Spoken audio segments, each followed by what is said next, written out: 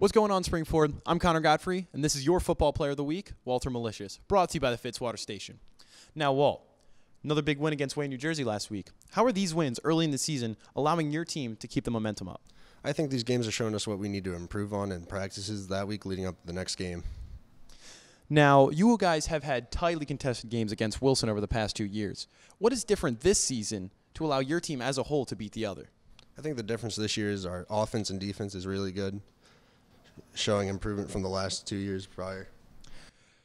Being that you are 6'7", Walt, how can you use that to your advantage as the defensive tackle? I use my arms and agility to get through the O-line a lot easier than a short person would be able to. All right, Walt, one last question for you. Knowing that you are a rec ball star, how do you use your basketball skills on the football field? I use my agility from basketball to translate it onto the field to get through the O-line. Thanks, Walt. This has been your Football Player of the Week. I'm Connor Godfrey. This has been brought to you by the Fitzwater Station. Have a good night.